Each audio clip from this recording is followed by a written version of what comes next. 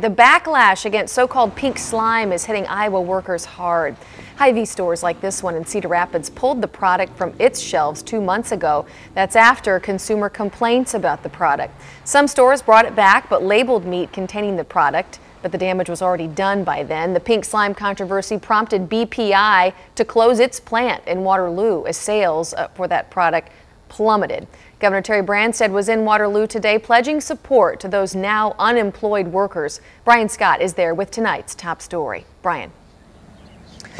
Yeah, the governor met with folks here at Hawkeye Community College several hours ago earlier in the day. He continues to stand by that product, lean, finely textured beef, but today was more about standing by the workers who got caught up in this controversy.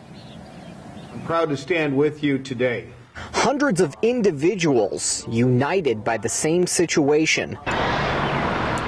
Laid off thanks to bad PR, now unemployed. I had to find a job or win the lottery, just keep up with my health insurance. Some days you wonder if you're going to get out of bed the next day to go find another job. BPI's owners feeling just as lost these days. Their business went from thriving to life support virtually overnight, and they're left with little to offer their former workers. You have a lot of talent and you have a lot of heart, and we will do whatever we can to help you. Governor Branstad. Now Iowa's leaders are stepping up for those workers, people they say got a raw deal. And it's even harder to know that this is done because of unfounded concerns over the safety of the meat product.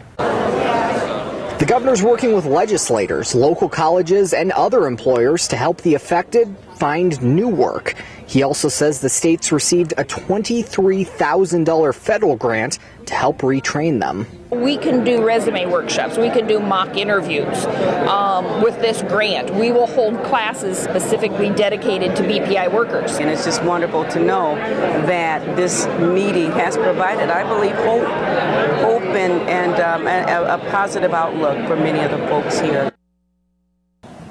Now, a lot of folks in the room today saying they're not overly concerned about these BPI employees. They think they're actually going to have a pretty easy time finding work. A lot of them, they say, are very skilled, possess a lot of the skills that many of these craft jobs are looking for right now. And several employers who were in the room today even pledging to employ as many of those workers as they can as soon as possible.